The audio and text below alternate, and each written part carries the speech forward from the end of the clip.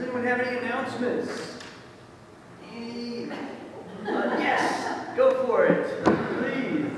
All right, it is Promotion Sunday. So that means in the next service, all of our children are going to be celebrated. Yay! All right, and then if you know any middle schoolers or high schoolers who would like to invite to youth group, now's the perfect time because this Wednesday is our parents' meeting. We also have our schedule out for all of the fun activities for the families. And you may have seen the back to school bash invites on your table. Now, I made these invites before I knew all of the amazing, fantastic things that we are going to have this year. We went big. Usually we just have balloon animals, and I can rope Matt and Chad into doing that. This year we have balloon animals, a duck pond, face painting, the bounce house like usual, and a dunk tank. Okay? This is not your traditional, like, you sit up high and you fall into the pile of water, though. The water is on top of you, and it falls on your head. Okay? If you want to see a video, don't worry. Magnolia has tested it out for us. We'll show you. But that means Matt and Chad cannot be in 6 places at once. So I need people to sign up to do balloon animals. So you gotta have some skill for that. But there is an instruction booklet. It's not like they're professionals. You can do it. The duck pond, so you know, it's just a pond and they pull up a duck and you're like, yay, you got this prize. The prizes are provided. That's not too challenging. Face painting. We have the face painting stuff, so if you want to help paint faces. The bounce house supervisor, you know, you stand next to the bounce house and make sure that they're safe. The dunk tank supervisor, this is not the person sitting under the dunk tank. They're the one making sure that everyone's okay. But then there's the dunk tank person who sits in the dunk tank getting wet. Okay? Someone already volunteered. So you know you want to show up. If not just for that. Yeah, and if you don't want to be in the dunk tank, let us know who we need to ask so that you will come to the event. We want everyone at the event, so if you need someone at in the dunk tank. You need showers with water. This is your moment. Yeah. It's your chance. And of course we need cookies for the event. If, you know, none of those other things sound good to you, but you're an expert cookie baker. We do need cookies also. So we are super excited. Please make sure you take, excuse me, one of these home. And then if there aren't enough on your table, there's more out there. Grab one and give it to a friend. Invite anyone who might want to have all this fun because it's going to be a fantastic event. And of course, you know, there's all the fun times of socializing with your church friends. So we hope to see you there. Amen. All right. Any other announcements?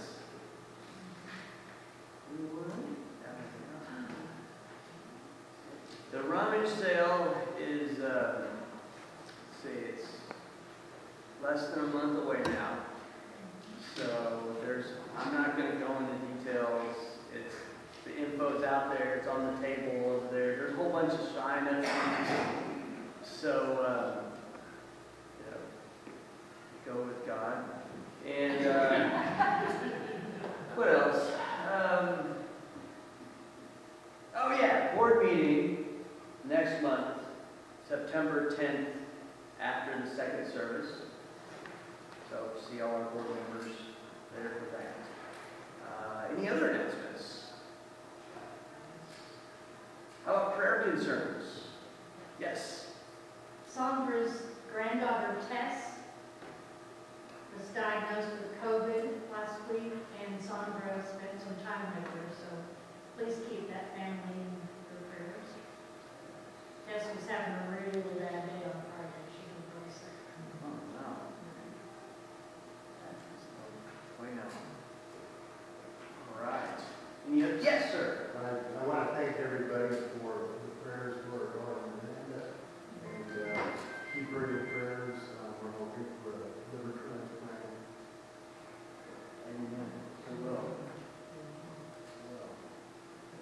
Yes, sir.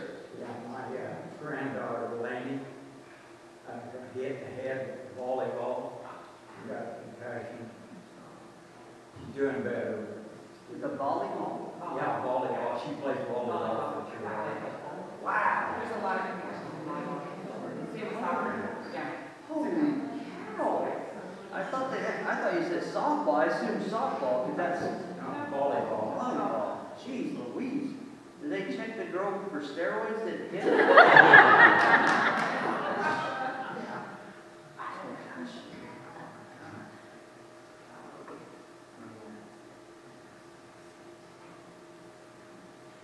I'm just gonna let my kids play badminton, that's it. You take it like pop it in the head. They have to wear Yeah, these hats that have swimming noodles. Stick out of it, so nobody can get, like, people did that during the plague to keep people away from them. That's what we'll do in the league I'm starting. Badminton for my kid, in bubble wrap. In helmets, of course, helmets, bubble wrap, everything. Fair base, the whole deal. Okay. What else is going on? Any other announcements, prayer concerns? Yes, sir. I know our daughter had this accident since February, the first week of February. And ever since then, she's been in this constant pain. And they're trying something new. Yesterday, they gave her a new treatment. We're going to see how that works. But it's still, at times, the pain is almost unbearable. So, Alright, we'll keep praying for Paula. Sure. Okay, any other prayer concerns or joys? Answered prayer. Joy for answered prayer. Joy for answered prayer. Alright, right on.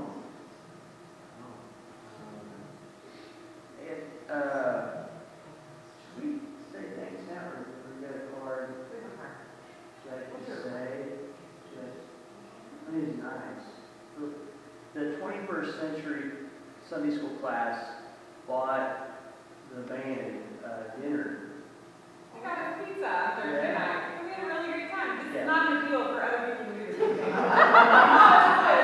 you don't We just have had a really good time. to. You don't have to. No, but it made me think that like we needed to do more things socially together. This was fun. We are we're super fun. Yeah. Anyway, it was very sweet of them, and they sent us a very nice card. So we have a card for them. Yeah. Sure do. We just like feeling appreciated, but we like doing it too. Yeah, it's a win-win. All right. Woo. Happy day. Any other joys or concerns? All right, well, let's get down to worshiping. Please join me in our affirmation of faith. I believe that Jesus is the Christ, the Son of the living God, and I confess him as Lord and Savior in my life.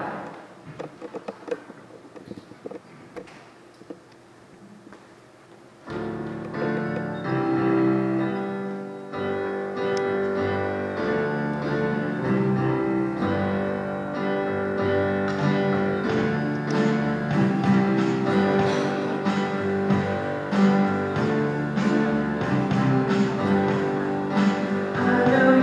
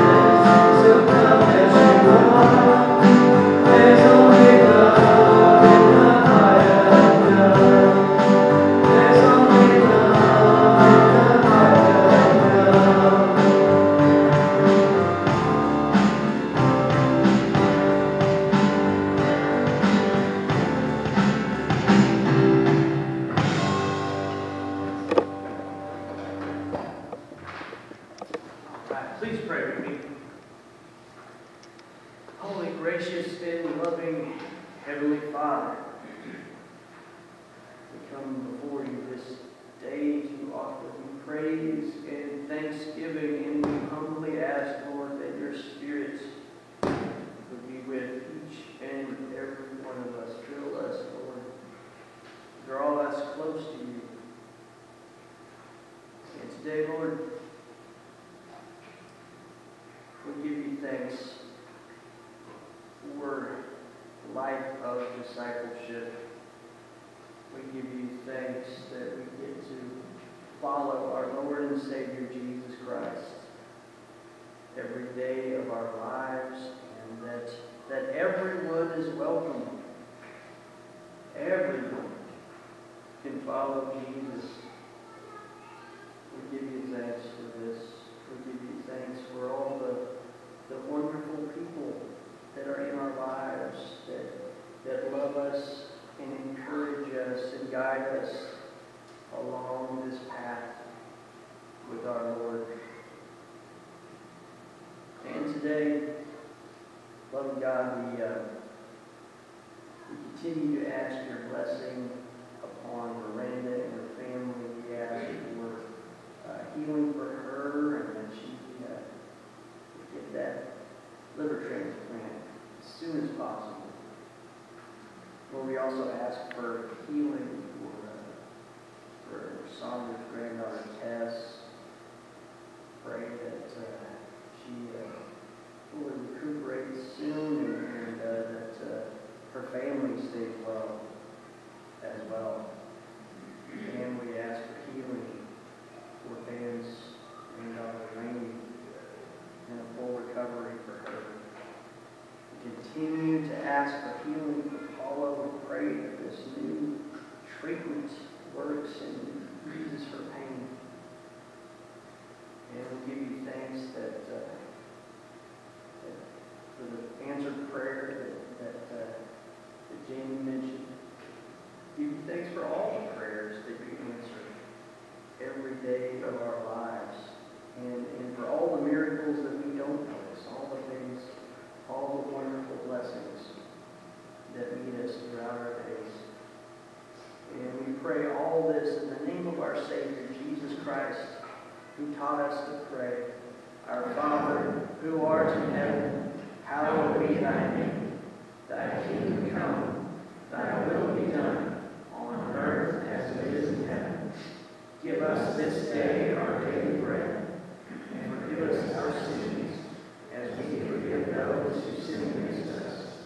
And lead us not into temptation, but deliver us from evil. For thine is the kingdom, and the power, and the glory forever. Amen. All right. Our scripture today comes from Proverbs chapter 22, verse 6. Train children in the right way, and when old, they will not stray. Wow. How did that ancient Hebrew know that those verses would rhyme in modern English? Oh, cow. You'll train your children in the right way, and when old, they will not stray. Stay cool. So much like an old school rap. Man, I love it. I love it. But it's a coincidence. The rhyming is a coincidence. That's just how the folks that put together the New Revised Standard Version Bible, that's just how they translated the Hebrew. It's just a coincidence. For example, like the folks that King James hired to write a Bible for him, they did translate it thusly: train up a child in the way he should go, and when he is old, he will not depart from it. Which makes me wonder, did they not have women back then? I mean, they must have, because, it's science. And then the Message Bible, it's a little, different. It tells us, put your kids in the right direction so they won't get detentions. No, I'm kidding. I'm totally counting. I couldn't help myself. It's really, point your kids in the right direction. When they're old, they won't be lost. still good. I mean, still just as good. Kind of like that. I like that. Pointing them in the right direction, giving them a direction. And that's something we all of us grown-ups have the opportunity to do for our kids in the congregation and for each other, too. We get the opportunity to point them in the right direction. And I like that idea of giving kids a direction. Direction. That's what I am with my own kids. Don't micromanage them. Don't nitpick every step along the way. Just give them a direction. Give them a path, not a tightrope. You know what I mean? And give them something they can travel along at their own pace and enjoy the view. And something that's wide enough so other people can travel alongside them. And the path's open to everyone all the time. You know, it's like we all may not travel with the same folks at the same speed, but we're all heading in the same direction. And it really can be that simple. It really can be. You may have heard of Karl Barth. He's arguably the most influential theologian of the 20th century. And Pope Pius XII called him the greatest theologian since Thomas Aquinas. Yeah. And he wasn't even Catholic. I mean, Barth wasn't Catholic. The Pope was absolutely Catholic. That's like the #1 requirement. Got really strict on that. They tossed out my application for Pope like that. I never had a chance. So Barth was a really heavy hitter in the theological world. And once, when a young student asked Barth if he could sum up what was most important about his life's work in just a few words, he could do it in a few words, and Barth thought for a moment, he smiled, and he said, "Yes, in the words of the song my mother used to sing to me, Jesus loves me, this I know, for the Bible tells me so."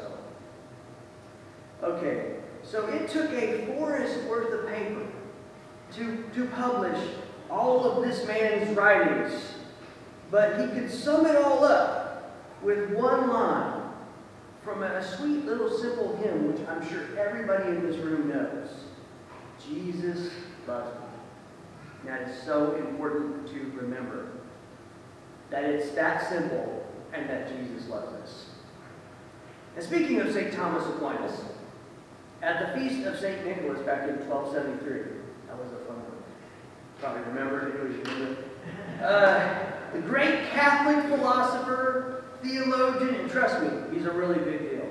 I know at least one high school that's named after him. Well, Aquinas was celebrating Mass, he was worshiping, when he received a revelation that so affected him that he never wrote nor dictated ever again, leaving his great work, the Summa Theologia, unfinished.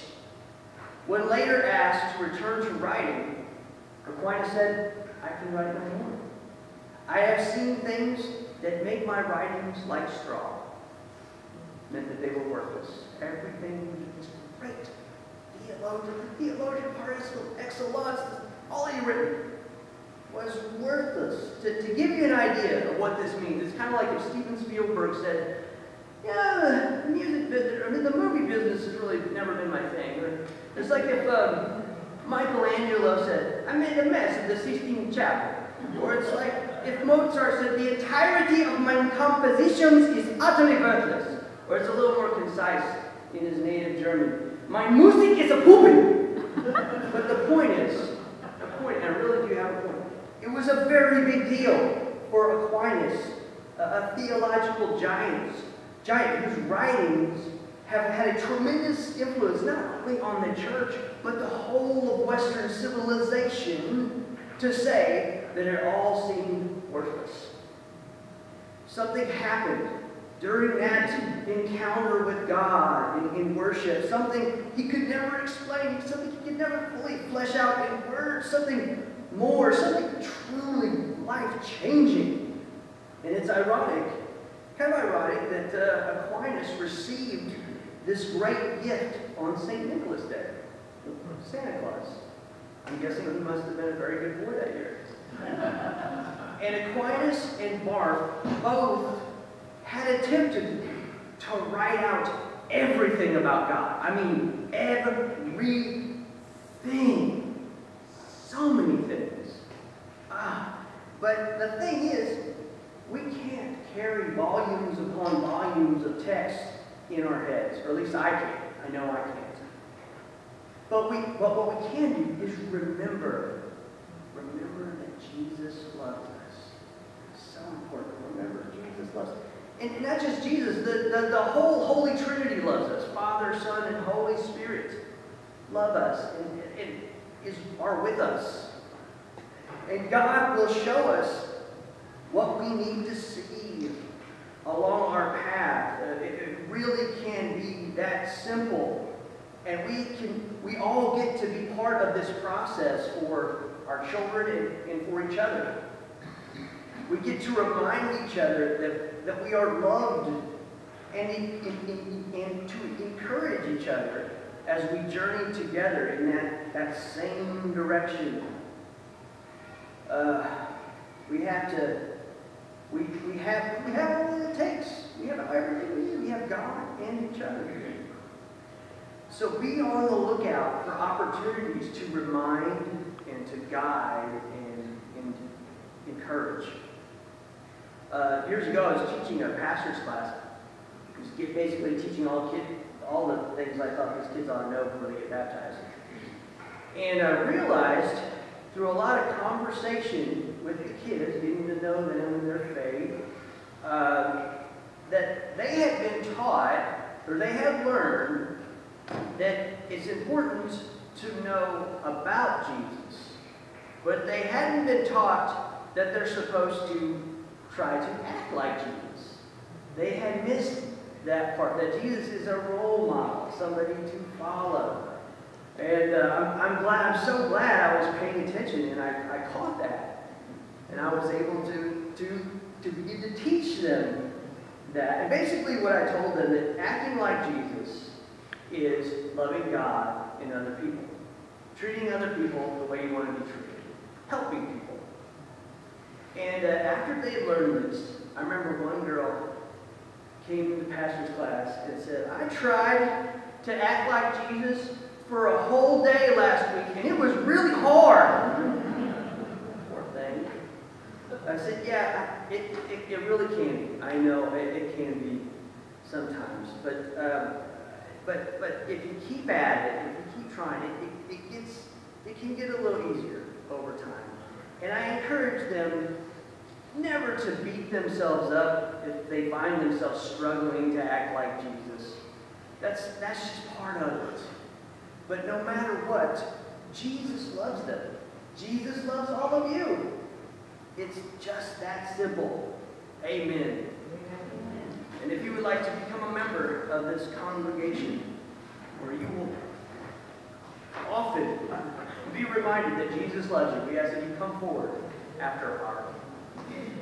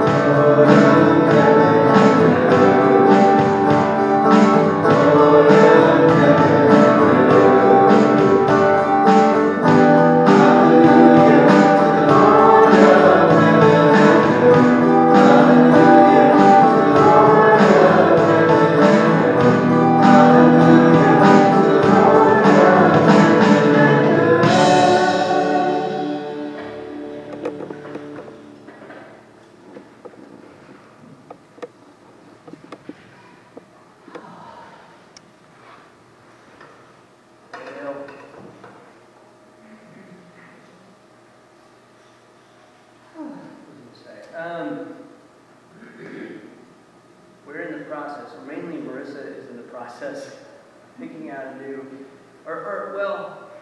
we worked on as a group. Is that a committee? Or just It's the Christian Aid Committee. That is a Christian, okay. Christian Aid Committee working on, picking a new curriculum. And then we came to one, and then Marissa is like going through it with a fine-tooth comb, watching all the videos. Because you got, like with the book, like in the olden days, you get a Sunday school lesson book. And if there was something in there that you didn't like, you didn't share with the class. You didn't say that. I'm going to skip over that. But if it's on a video, it's there. And you got to deal with it. And the kids are like, well, why is that? Why? Like, ask your parents. You know, it just some things come up that, you know, you really don't want to talk about with small children or even bigger children. So she's combing through it and then making sure that it doesn't, you know, say anything negative about different groups of people, that everybody is, you know, welcome and God loves everybody. We want to make sure that our kids have a well-rounded, how to say, like to love others like Jesus, like love everybody. We don't want to exclude anyone. So we want to promote a very well-rounded, open-hearted faith with our young people. That's the direction we want to send them out into the world. Like Jesus, open to everybody. And that works both ways, though. That works both ways. Not only that we are open to other people, but that sometimes we have to count on other people being open to us. You know, sometimes we're Jesus touching the leper, and sometimes we're the leper. It can happen. And I think sometimes with young people, with people I've talked to, and things, the way I've kind of felt myself at one point in my life, we feel like we, you know, gone straight too far off the path, and that we shouldn't be here. We shouldn't get to be at the Lord's table. We don't fit in here anymore. It's important to remind our kids, they always do. They're always welcome. They're always welcome back in the church, within the church. In a way, they never leave. They're still on our minds. They're still in our prayers, no matter what. But they're always welcome. They can always come to the table. Jesus never stops loving them. And the same is true for each and every one of us.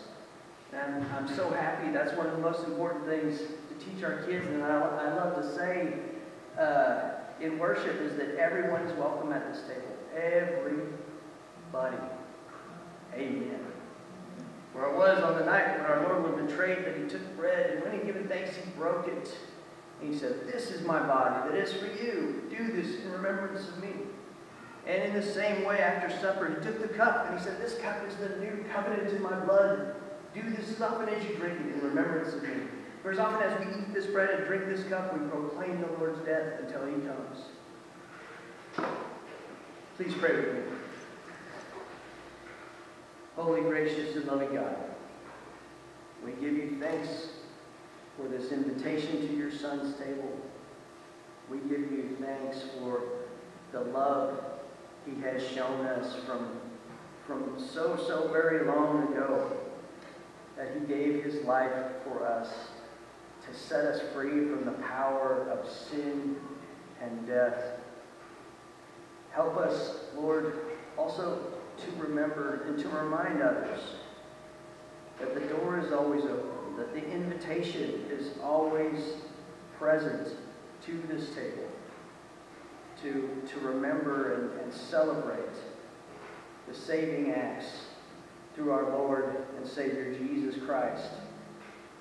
And we ask your blessing, Lord, upon the bread and the cup. We ask that this truly be a time of Holy Communion. And we ask this in the name of your Son, Jesus Christ. Amen. Come to the table.